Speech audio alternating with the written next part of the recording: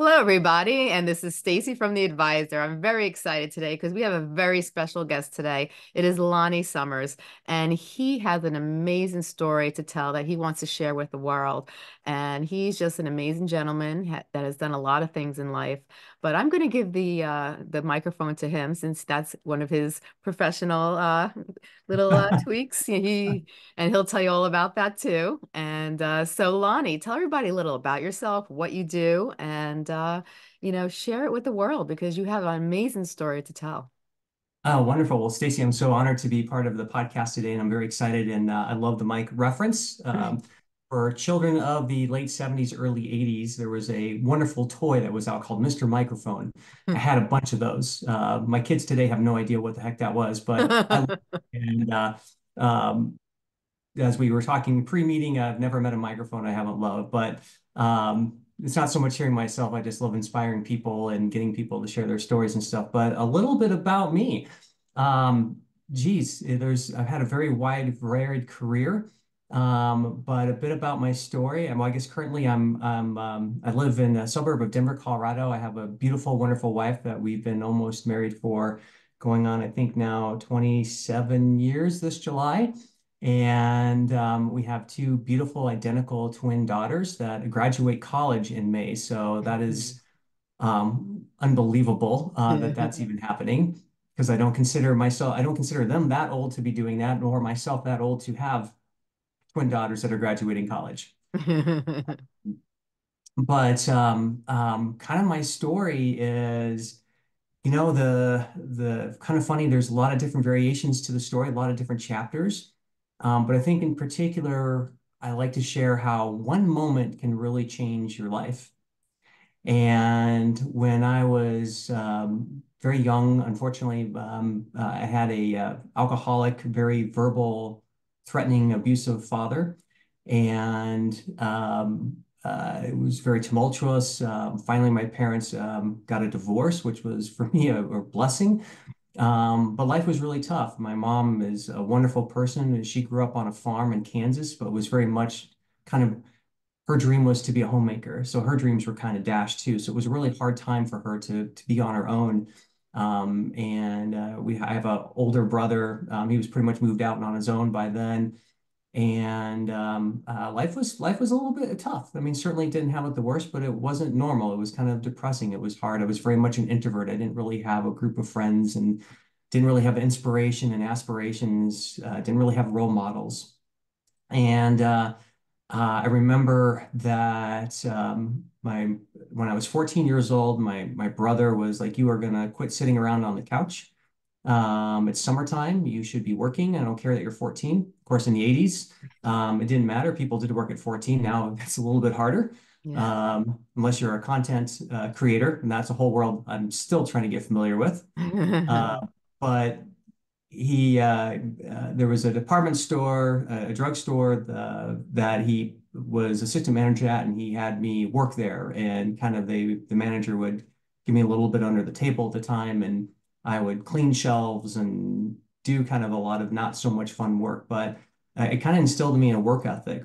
But in particular, the moment that really changed things, and I would say, I wasn't very outgoing, again, very much of an introvert. I didn't really have any goals or aspirations, and it's really kind of depressed. We had a tough time after my parents were divorced.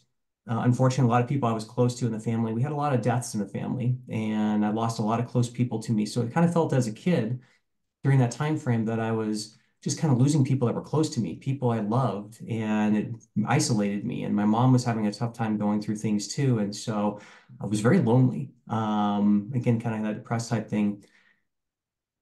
With that preface kind of given, I was waiting for a bus after work one day, and it was in the afternoon, and there was some Native Americans outside of the bus stop. There's just like three or four of them. For me, being a 14-year-old kid, it was very intimidating. They had obviously been drinking, and it was just before the bus was coming, and they approached me, so I was very scared of this particular interaction. But it actually completely changed my entire outlook and trajectory in life with that one moment. And what happened is one of them, which in my mind at that time was an elder of kind of the group there, looked at me and said, I see something very special and an aura about you.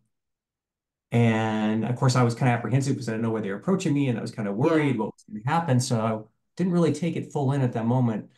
But he goes, I didn't do well with my life. I became an, I drank, and I didn't really aspire to do much, and I haven't been there for my family. But he goes, I see a special aura about you. And he goes, just remember, don't do what I did. You can do anything that you want to do. You can become anything that you want to become, Wow. and you should do it.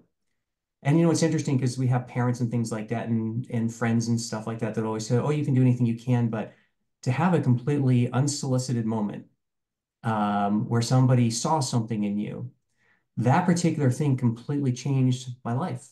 Yeah. And at that point in time, it was like, well, why can't I be the people I admire? Why can't I be people that I see in the world? Whether it be obviously when we were all kids, I think we had actors and musicians that we aspired to, we looked up to. Couldn't act, and I certainly couldn't sing, so I knew that wasn't that. But they did amazing things and became very successful. And that particular moment really changed for me. And it all became about seeing what I could do, trying different things and trying to excel in those things. And it certainly wasn't a smooth road up. There were definitely, ups and downs and learning curves. You fast forward a little bit today, which I'm sure we'll talk a bit more how I got to where I'm at here now. But I kind of in that particular time really found a program called Junior Achievement. It's much different today than it was then, but they had this company program that you did at school, extracurricular at night. It was called the night program, and you created a company with others, and you bought and sold products, and you learned how to do a business plan and all that. And I really kind of excelled in that area. So for those of you that were again kind of obviously it's going to give my age away because I'm children of the '80s, but we're Family Ties friends or Family Ties fans. I was completely Alex P. Keaton in high school and all about the business side of stuff. But it's interesting how other things in life change your trajectory Yeah. to where I'm at today. That's amazing. And I find it so amazing that a complete stranger came up to you and said those things to you, intoxicated or not. It was just the message that he got across. I always believe that everything happens for a reason and there is no coincidences. And, for someone to say that and look at the impact it had on your life, it really made you think and it really made you look at life differently, even at that young of an age. And that shows you right then and there that it doesn't matter how old you are. Whatever happens to us in life really plays a toll on our future as adults. And, even though you had those challenges and you had to grow up in a dysfunctional home with an alcoholic father, those words from that gentleman completely changed your life, which is amazing to me.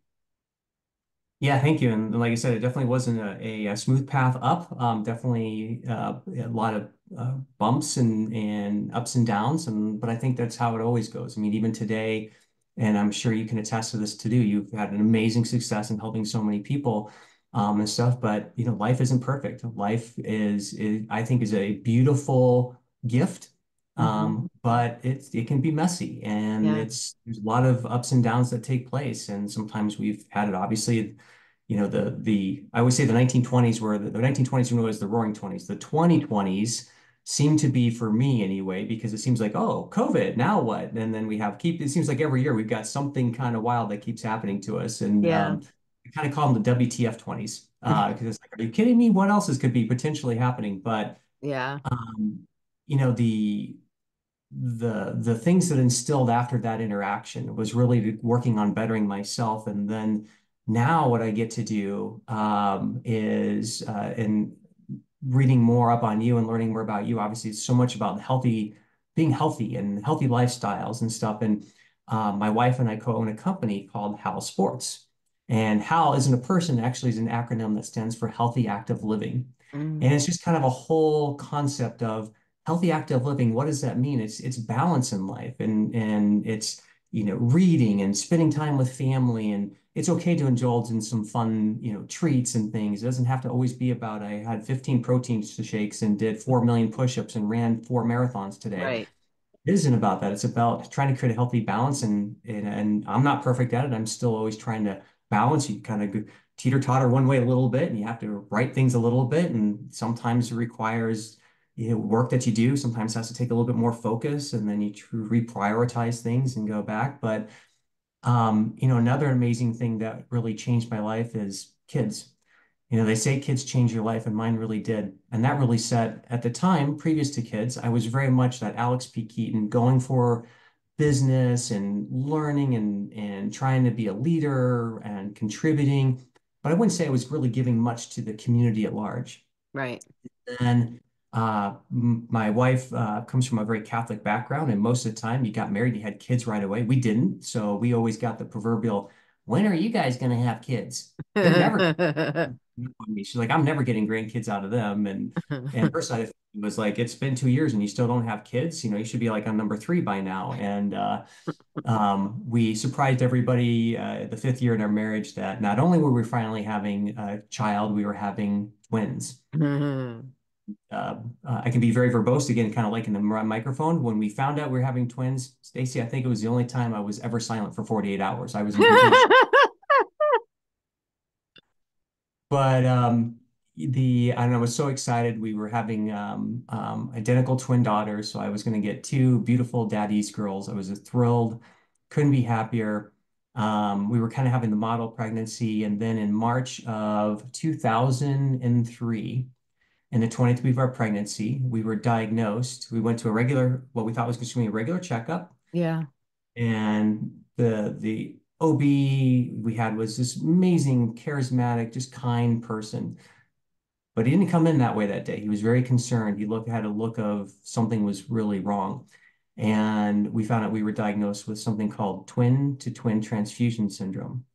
And real quickly, what that is, identical twins share about 80% of the time they share a placenta. And you can think that the placenta has shared blood vessels. So they kind of share that placenta and they share blood vessels. So in about 30% of cases, what twin to twin transfusion syndrome is, one baby gets a disproportionate amount of blood and nutrients versus the other baby. And the one baby that isn't getting enough becomes very anemic, they can't grow. The other that's getting too much is almost getting 2 to 3 times their blood volume, and their body can't handle that. So Wow. they start getting something called hydrops, which is a buildup of fluid inside. Their heart can't operate very well because it's under a lot of stress trying to pump a lot of blood that's of a lot more than it's used to. Yeah. Uh, when we were diagnosed, we got diagnosed. We went on the internet. Everything was doom and gloom information. We went to high risk specialists the next day. She was pretty much gave us two options. You can terminate this pregnancy, or you can let him die in utero. And this turned our lives upside down because it was, I think, when you are any parent, whether it's their first child or their sixth child, but especially that first pregnancy, when you've never gone through it and stuff, you're really not feeling like a parent yet. You're a Right. parent to be. And in our children, I really believe our mortality lies within our children. Yeah. And you think about all I thought about that day was I was so excited to have my daughters, and that first hold of them is going to be taken away from me. The first smile, the first diaper change, the first day at school, their last day at school, graduating, walking down the aisle with them, all those memories that I hope to make and plan to make was being threatened and being taken away from us. And we were fortunate through some research. A week later, we found, or very quickly, but a week later, we were in Florida with one of the fathers of fetal surgery that had had perfected, well, at the time was still being perfected, but was working on a treatment procedure where he could try to save them. And a week later, we found ourselves in Florida, and they went minimally invasive through the womb, use what they call photoscopy, but it's basically a little laparoscope, tiny laparoscope that they go in through the womb. He mapped out the entire placenta, finds the vessels that they shared, and uses a laser to seal them off so that they can't have that transfusion anymore. And then the hope is that there's enough placental share for each of them, and hope that there's enough blood supply and nutrients that can get to both of them that they'll survive. We were very fortunate back then, 20 years ago. We had kind of a less than 50, we had less than 50% chance we'd have one survivor, let alone two. Yeah. And we have, again, two beautiful, healthy girls that are graduating college. They've been amazing and tops of where they work harder than I ever did and still do. I think I work pretty hard, but they're amazing and inspiring. And But that really changed our life too, because from that, about a year later, I decided to, my wife and I decided like, hey, we got into running in life. Let's create a 5K charity event. You Hmm. know, it deals with kids. We'll have thousands of people, Yeah. and we'll be the next Komen. And come to find out, putting on an event like that is a million moving parts. And I always say that we were successful. Year one is that my wife didn't divorce me after the fact. Uh, 'Cause it was not easy, and I say we were successful and raised some money, but there wasn't thousands of people there, and I didn't have internet, national news banging on our door to get the story and stuff. Yeah. Um, but when I say go back to saying kids changed your life, is that whole experience and overcoming that allowed us to also then realize that there was a need for other families. Besides having the event and raising money, there was a need for them to have support. Fetal anomalies, while TTTS is somewhat rare, it actually takes the lives of more kids per year than SIDS does. Wow. And and on that too is that when you add up all fetal anomalies, on average, 150, 200 babies are dying every day from a fetal anomaly. Wow. And it's a pretty prevalent thing. And so we realized that there was really no organization that really was truly to be kind of all-encompassing of all fetal anomalies that could be there to support families going through that, be their resource. Because I know when we Yeah. went through it, our family didn't really have an understanding. Some understood the gravity that we could lose them. Some were just like, oh, you don't really, you probably misheard them. It's going to be fine. Yeah. No, it may not be fine. And it was really hard because we felt very kind of isolated and alone. And it was tough because I wanted to be there for my wife, but I was also struggling with the potential loss of them in that time frame. And um, so we created the event kind of led us into creating one trajectory of life was creating an international foundation called Fetal Health that deals with all fetal anomalies. And we work to create research and help families all over the world going through this with support, advocacy, getting them in touch with the right centers. Unfortunately, as much as we'd love to live in this wonderful utopia that in every suburb and every city that there's these wonderful fetal centers that can do treatments. It's such a specialized area that there's not. Yeah. When we were going through it, there was only like three in the entire United States that even would attempt to treat any of this. Now there's a lot more, but Right. it needs such a highly skilled, specialized thing. So that led to the foundation. The other side led to I was still working in the corporate world, and we had our charity and we did this event, and then um, I started announcing for events. I offered my services. I loved getting people excited. I loved storytelling, and I loved hearing people's whys why they were doing events. And I started announcing for events, and then I got hired by some national series events. And then that led me into connection with some of the most amazing people, a gentleman by the name of Creek Kelly, who was really kind of the forefront was an elite athlete himself and was kind of the first to do everything as part of the running boom in the 80s that helped create that and created events and also an international announcer and broadcaster and became a good mentor for me. And that led him getting me into involved with a trade organization of the sport Yeah. where I really learned a lot. And that set me on to my wife and I in 2009 creating HAL Sports, which stands for Healthy Active Living, as we just talked about. And the reason for that is what we realized is that, yes, there's the major marathons of the world, and they have an amazing staff and they do this year round. But most community events, charity events, people are wearing many different hats, whether they're large or small organizations, and they don't necessarily have the expertise, nor did we when we started out with an event. It Yeah. was difficult, hard. And we learned that it would be so wonderful that we hire these people to come out and set up and do a good job, but they don't really help make my event better. And we wanted to be an indispensable partner with that. Yeah. Plus, we wanted people, the participants, to get to know who we were because we wanted again allow them that opportunity to create a great experience for them. My wife and I actually met Stacey at Disney working on a college co-op program. And so we come with that whole kind of pixie dust attitude. Pardon me. Sorry about that. We had a major part about that sidebar. We had a major snowstorm and shoveling's going on right now outside my thing, and my car alarm just went off. So just Oh, turn that wow. off. Apologize for that interruption. Through creation of house sports, we got this opportunity to work with so many amazing charities and stuff. And what really changed our lives about it is allowed us to be altruistic. We make our living on helping organizations better people, better themselves, provide resources for all many different things from ovarian cancer to homelessness help Wow. to veterans needing help with PTSD. And it's been just such a wide plethora thing. The people we've gotten to meet is amazing. Yeah. Um, and through that, it's led to me learning and creating some very important things, which is how we've been successful. And what I like to teach to tell other people is in anything that you do in life, learn as much as you can about Yeah. everything that you can. Listen to what people are saying before trying to be understood. And the most important thing is see if you can solve those things. It can be on a personable level. It Yeah. can be on a business level. It can be on how you interject with your coworkers. Um, and the other fun thing that I really like is something I call PER squared. Mm.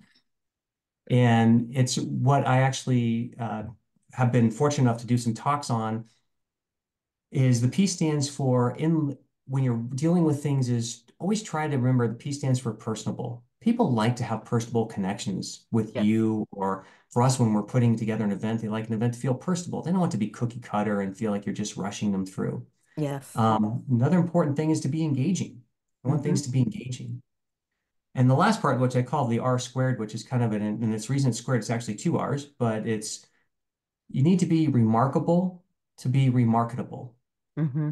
And that can fit into a lot of different things on, if you think like when in the world of events, that's really important because it doesn't necessarily have to do all these crazy wild things, but you want something to be remarkable so that people talk about the event becomes remarkable. And when it's remarkable, it becomes exponentially growth, hence the Yeah. square. On a personal level, it's always reminding me personally to don't settle. And it's very easy. We all have bad days. Yeah. I pretend like we don't. I know sometimes, and you have it too, probably. I think people see you and they think, wow, she changed her whole life around overcoming epilepsy and being in a coma. And all of your story is so miraculous to see what you're doing today, and helping so many people reaching out and building and speaking and inspiring people and changing people's lives. To go through all that, you've done something remarkable. And now you're remarkable because of that, because people are gravitating towards you. You're changing their lives. And I think, in the same thing on a personal level is again, I'm sure you have days like, oh, this did not go the way I wanted to, or this challenge happened and this happens. And life does throw you curveballs.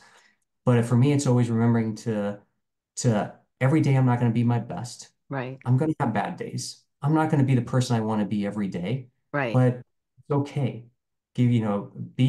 Allow yourself um, some leeway, Right. allow yourself to be okay with that. Yes. Doesn't make it right, but be okay with that and be apologetic to yourself. It's okay. Yes. Forgive yourself. And if you, in the process, did any wrong to somebody, apologize to them. Say, hey, I wasn't having a good day or I wasn't my best, but come back, be remarkable, be the Yes. person that you want to be. And what I always find out for me is I always look at what people need and be that person that they need at Yeah. that time. Is Hmm. it a listening ear? Is it they need help just doing something? Is it sometimes just sitting by them saying nothing, but they just need Right. somebody by their side? Whatever that might be, is it guiding them? All those things is, I think you have this down very, very well, is that you start to learn as you meet people, what they need and Hmm. how to be there for them. Right. I think the more you communicate with others and the more you're able to not just see the outside picture, but really read them from the inside emotionally, you understand people and you understand what their needs are and you understand what they're yearning for, and you're able to communicate on a higher level, not just a verbal level, but you could actually put yourself in their shoes and kind of get outside the box and imagine what life would be, live in their life. And then by able to doing that, you're able to actually see things differently and then understand from their perspective what they've gone through, what they're going through, and how they're dealing with it. Yeah, exactly. And to bring kind of like a real world event in the event operations side of stuff, unfortunately, we have a very challenging thing, I think, in many large and even small cities where we have a large migration, a lot of houselessness taking place. Hmm. We see a lot of pop-up tent locations and stuff, and it's very easy for me to be sitting in my suburban home and I could make judgment on people, and regardless of where people are at, they didn't get there because they wanted to. Yes. They didn't want to be in those situations, and it's hard for Right. them whether they have mental health issues or they got into drug addiction or they're just, and some people truly are down on their luck. And I think and an example of this is when we're setting up for events, safety is extremely important. Yes. And we have courses out on major metropolitan areas. And sometimes we run into those. And my first thought of that is not of, well, how can we get them out of the way? Or how do we take care of that? It's how can we help them at this moment? Yes. And maybe that is approaching them. Being obviously always safety is important, so you want to be cautious. Again, but it's a lot of times it's just if we will put together a little snack bag and just say, hey, we're having a major event. Would you mind? We need to have utilize this area for a bit, for a few hours. Here's some food, here's some water. Is there anything else I can do to help you? Do you need some Right. help with something? Can I help provide you something? And most of the time, they respond very favorable to that, no matter what condition they're in.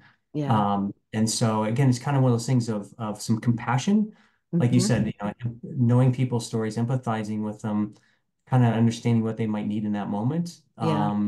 And then, at the same time, trying to make it safe because we have athletes coming through. You never know what's going to happen. And I don't know what my athletes or how the athletes are going to be or the peak participants are going to be. They might the 99% of them are wonderful and caring. And the running and walking events, I truly are kind of the true first, kind of G certified companies where they're doing good. We Yeah. have the Bomba socks of the world that every sock you buy, they donate a sock and stuff. And they think that's kind of a new thing, but really the running and endurance event was kind of the first to do that because try to find a single running event or massive participatory event that isn't Yeah. doing something for a charity. They're all doing Exactly. it for that. So again, kind of going to that area of a real world thing of where you just have to be compassionate for people and help Yeah. understand. Oh, 100%. And I love how you're touching, different conditions, especially ones that aren't really exposed a lot in the media. You see a lot of things about diabetes, high cholesterol, high blood pressure, and all these other things. But when it comes to certain conditions and certain diseases and illnesses, you don't see much of a lot of them that are very prevalent in our society. They're just not as prevalent as other things, but they don't get the attention that they need and the support that they need. So I definitely give you kudos for bringing attention to many of those conditions and illnesses because we need more of that in our society. Yeah, thank you for that. And if you entertain me on this particular thing, going back to the fetal health side of stuff, it was shocking to me, going through because when you until you go through a pregnancy, you really don't think of these things. Yeah. But the in the United States, and this isn't necessarily the United States, a lot of developed countries, first world Hmm. countries, will typically kind of treat pregnancy to some extent like it's a disease, like it's a Yeah. condition, and not in a negative way, but it's like, oh, you're pregnant, you should, take time off, rest, eat. You're going to eat for two. Well, yeah, there's a developing baby or babies in the womb, but they're really small, so it's not you're really eating for two, two.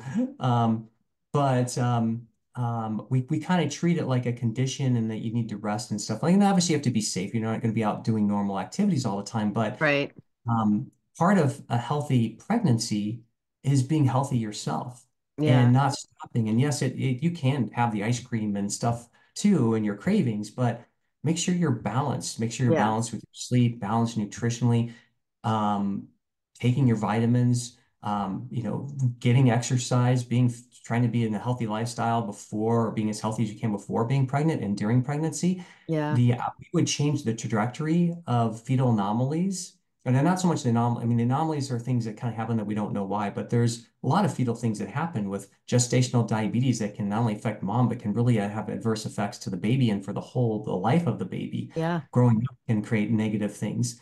just some of those things could reduce the number of cases of fetal cases that we have on a yearly basis, which is 800,000. Yeah. Um, which is it's still a small number compared to how many pregnancies happen. So most of the time that goes completely well, but just doing some of those things. And we see some third world countries or developing countries actually have better success rate with pregnancies than we do in the United States. And some of that's attributed to the kind of, I mean, lifestyle. Let's face it, America's we don't exactly aren't pinnacle in our health and how Yeah. we um, in our health in general. Yeah. But you look at their lifestyle, well, they're working. Mom to be is still working, is doing you think in Cuba they're out there in Cuba they're out there the In the doing field. work, they're out there Hmm. cultivating food, all these different things that and we're sitting here watching Netflix all day. Yeah. So just some of those things again, and it kind of goes back full circle to the kind of that whole healthy, active lifestyle Right. of balance. It's very true. In our United States alone, we've tripled in diabetes. Like the food industry, it's so important to have a balanced, healthy lifestyle. And we lack a lot of that in our United States. And one of the things is that people don't realize that everything we put in our body matters and that, it has effect on us. If our body doesn't understand what is going inside our body, it can't break it down. If it can't break it down, it stores it. And if it stores it, it starts to it starts to get leached on as a toxin and it builds up in your body and you start to become sluggish and you start to not feel well. So certain symptoms might develop, certain conditions or illnesses might develop. And people don't get enough of sleep. People overpush themselves. 70% of illnesses are caused by stress.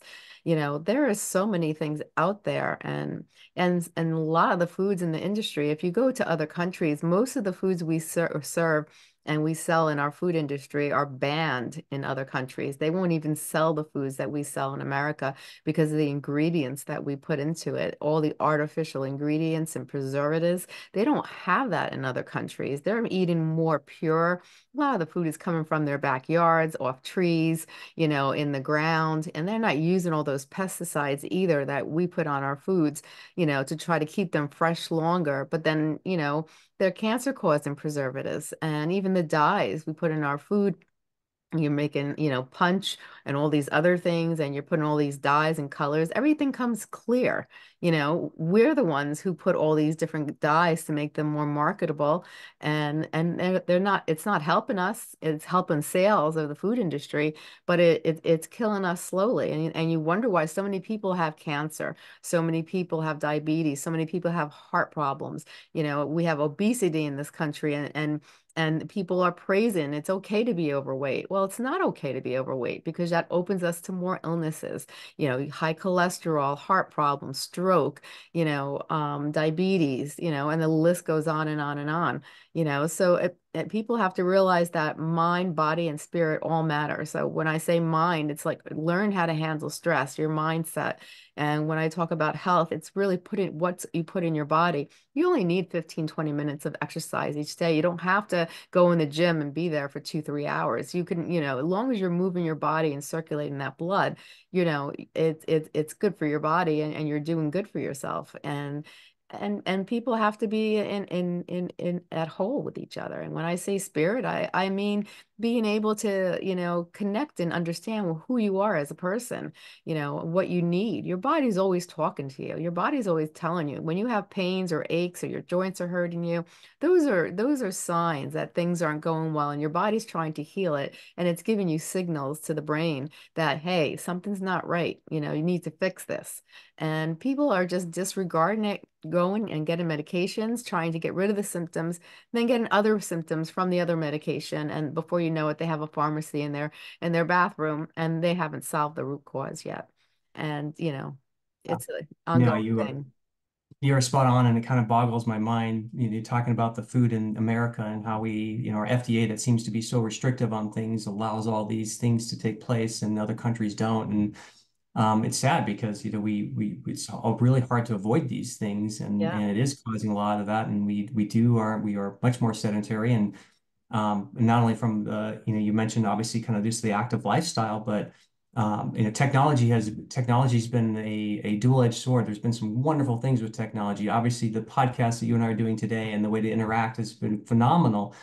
But at the same time, like it's taken such a toll on our mental health where we've now lived through, the world of all these social media sites and engaged this way. But it's really we've lost the ability to some extent to how to do personable um, relation with people and have Yeah. personal connections with people unless it's through a device. Hmm. And it takes, it whether we're working too hard or we get kind of down the addicted rabbit hole of looking at, oh, that one YouTube video leads into another, or that Instagram post leads to another. And before you know it, you've been 4 hours on Instagram. Right.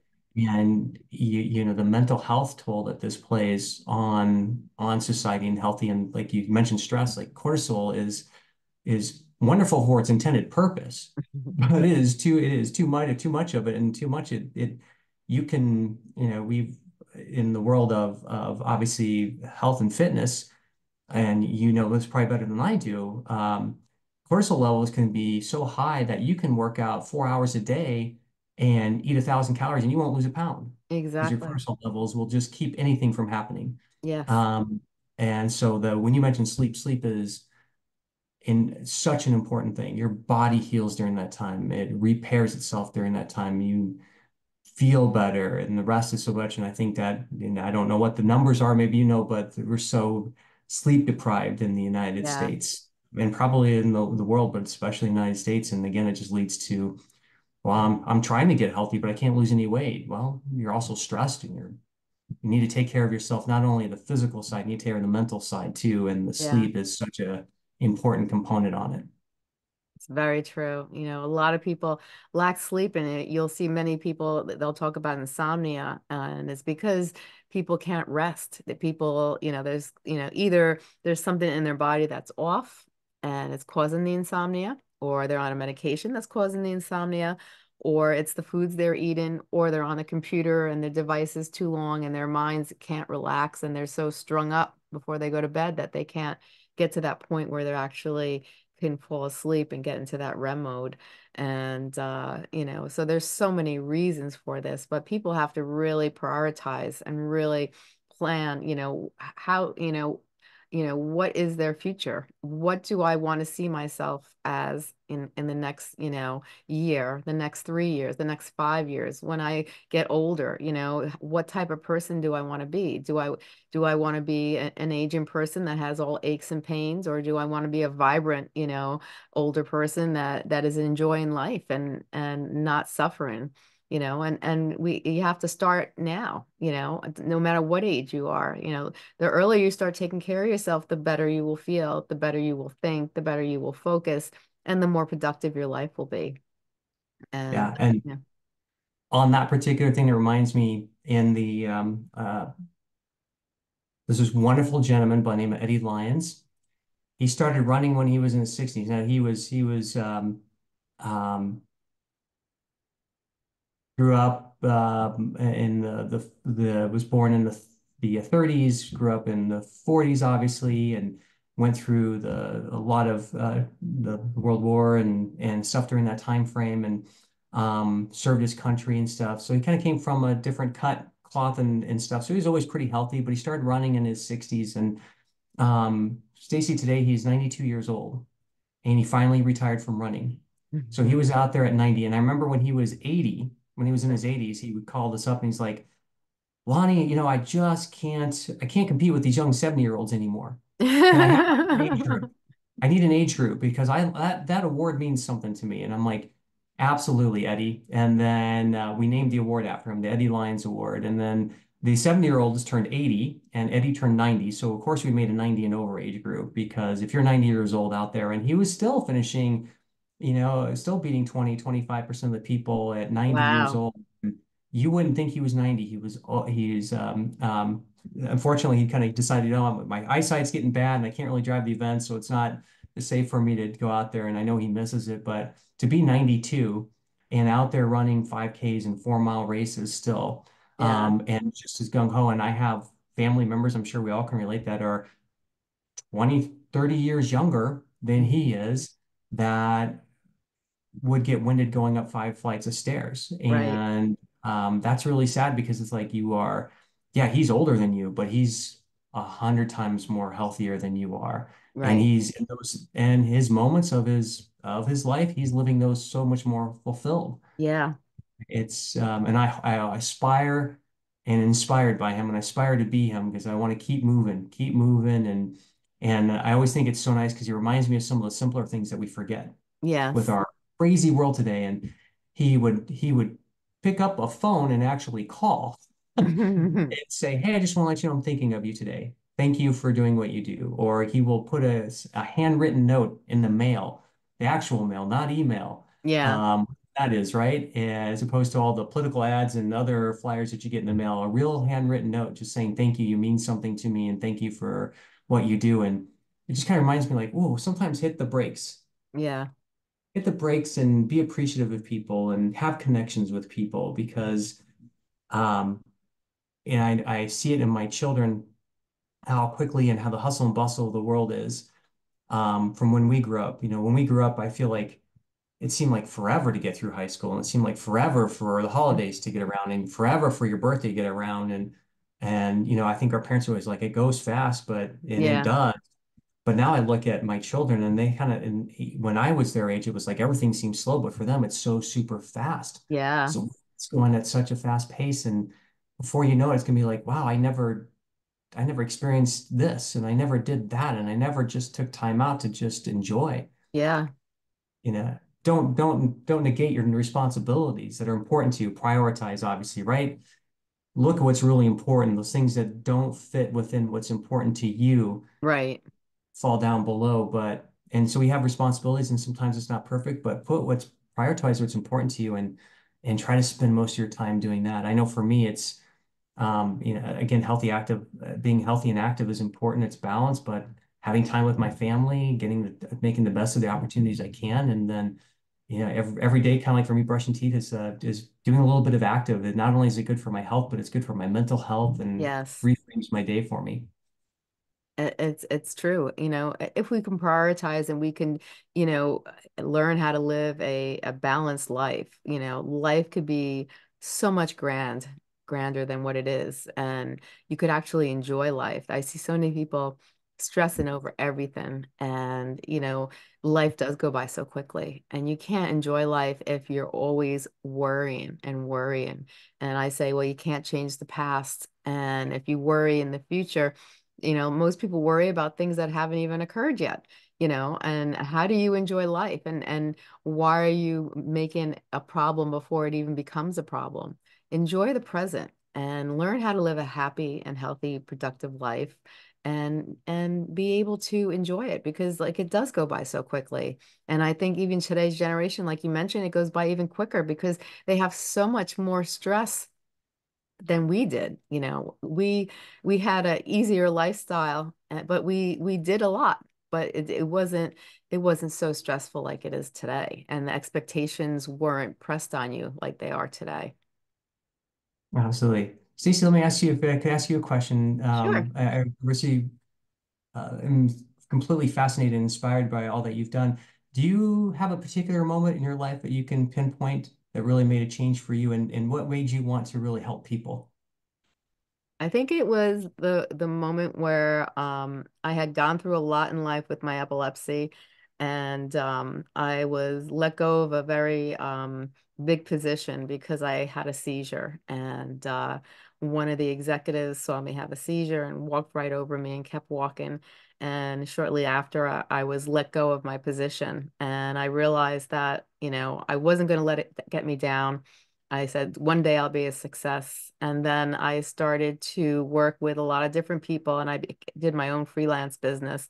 And then I met a person that he was a holistic doctor. And well, not doctor, but he was in the holistic industry. And he wanted me to do a lot of research and writing. About holistic living. And so I started to apply a lot of the stuff I was learning because I was like, wow, this could really help me. Wow, this could really help me. And my seizures went from 12 to 9 to 8 to 7 to the point where they became controlled with the combination of my medication. I changed my complete lifestyle. I changed the way I ate. I changed the way I slept. I learned different coping techniques to how to handle stress. I added different supplements. I did detox. And then I decided, to write a book. I had created a book in college because I went through a lot of difficulties back then with my epilepsy. And I said, one day I'm going to finish it because I had wrote an article in a magazine and I asked people how they cope with epilepsy and I got over 300 to 400 responses. Wow. And I said, one day I'm going to put these letters together and somehow I'm going to write a book. And so I used what I learned, the regiment that I learned that I applied to my life, and I used those stories and put them together and created a book called Epilepsy You're Not Alone. And then one day I received a email and someone said, I found your book in Barnes and Nobles and I was on the verge of suicide and you saved my life and I just want to say thank you. And it was then I realized that the power of the words of wisdom, how much it really, what you say can really affect a person's life and the feeling of achievement that I actually helped to save an individual's life was so rewarding that words couldn't even explain how rewarding it felt. And that's when I realized that working in the city, becoming a big executive, or working in the media field wasn't really what I was meant to be, and it wasn't my true calling in life. And to me, I learned that my true calling in life was to help others. And so I followed my destiny, I followed my journey, and I just let life, I kind of let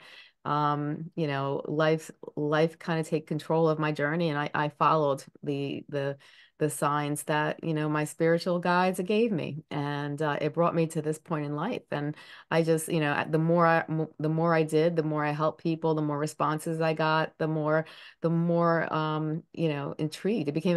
My love for it became my true passion, and it became my life career. And it was it to this day, it gives me the will to want to wake up in the morning. It gives me the will to want to be who I am, because it's such a good feeling when you can actually help others, because I've been through so much, and to be able to use my knowledge and to be able to take other people's knowledge and put it all together and maybe help somebody out there means a lot. That's phenomenal. You're truly inspiring, and you've overcome a lot to get to that, and then to turn it around and obviously see a need to help people. And it reminds me of the when telling stories at events, and you never know. I mean, there's so many people that come to your site and listen to your podcasts, and you have that one note that really sees you see the impact that this person was ready to take their own life, and you changed their life around and made it better. And I think for what we do on our fetal health side, and even what I do on the event side, there's so many lives that we touch that we don't even know how we're changing them. Yeah. It's always nice to hear. So listeners out there, when you get a chance, thanks Stacey for what she's done and others that have inspired your life, because it helps them remember why they do it, because it can be hard at times. I know in the event side, we're getting up at 3 o'clock in the morning, and some of the non-glamorous stuff is you're moving porta potties around, and you're like, oh my gosh, I can't believe this, or I have to, shovel snow or do this, however it can be. And it's not very glamorous at times. But then, recently we had a lady that one of our workers was at the event, and she found me. She's like, I got to tell you this lady's story. She was paralyzed from the neck down a year ago, Wow. and had overcome that and decided that she wanted to challenge herself to do a half marathon. A year ago, she was paralyzed and never know she'd ever walk again. And here she was completing a half marathon, and she didn't have family or friends there cheering her on. It was just herself Oh, and wow. stuff. And we found out about it, and we celebrated her. I was like, that's amazing. That's such an amazing story, because you think, Yeah. we able-bodied people today are sitting around going, never do anything. Like, they don't have to do a half marathon, but there's people doing so many miraculous things they're doing it to prove to themselves they can, because Yeah. they want to experience it, but in return, they inspire so many. And for us, to lay that, basically to create the venue, to create that opportunity for them to inspire others and inspire themselves, is what keeps us going on a daily basis. And it comes full circle again to us, because then we get to hear their stories, and it just makes Yeah. it even more um, even more fulfilling for us to continue doing what we do and getting up at the early morning hours and creating that because it's with this, it's such an amazing positivity that are there. You know, that yes, so Right. the overall event is helping a charity, and then everyone's there for their individual reasons and stories, and it's such an amazing amount of positivity and an amazing community and stuff. So that's what keeps us going on a daily basis for it. We love it. Yeah, it being able to do something that you love and know that you're making a positive impact on people's lives is truly a blessing, and I really thank you for everything that you've done. You've gone through a lot in life and you didn't let it get it down. You didn't let those situations get you down. You took them and you learned from them and you overcame them, and now you're helping so many people. And even with your program and your company, your organization, you're helping so many people and building their self-esteem and helping them realize, that they could do anything they put their mind to. And that can affect them in so many ways, and just receiving a reward and just be able to achieve something, can actually change someone's whole trajectory on life and how they feel about themselves and their goals. And people don't realize that these things that might seem small are actually huge. Now if you had to take what we discussed today and you had to give away a couple of takeaways and emphasize on a couple of important things, what would you like to tell the listeners and emphasize on some of the important factors that we went over today?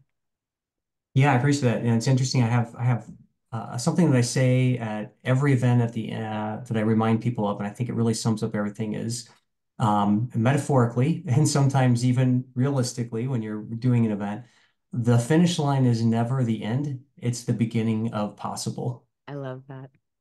And I think that really summarizes everything is you think metaphorically when you're doing an event, you start out, you're all excited and gung-ho, and there's going to be times where it's going to hurt and it's not going to be so fun, and there's going to be some challenges along the way. And obviously there's some people that have a fantastic event, but most people are going to have ups and downs during an endurance event.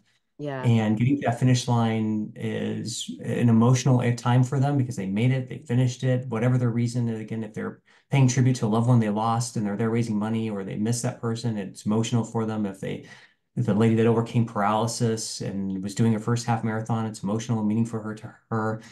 And again, it's kind of like, okay, you reached that goal, but now you've just proven what's possible.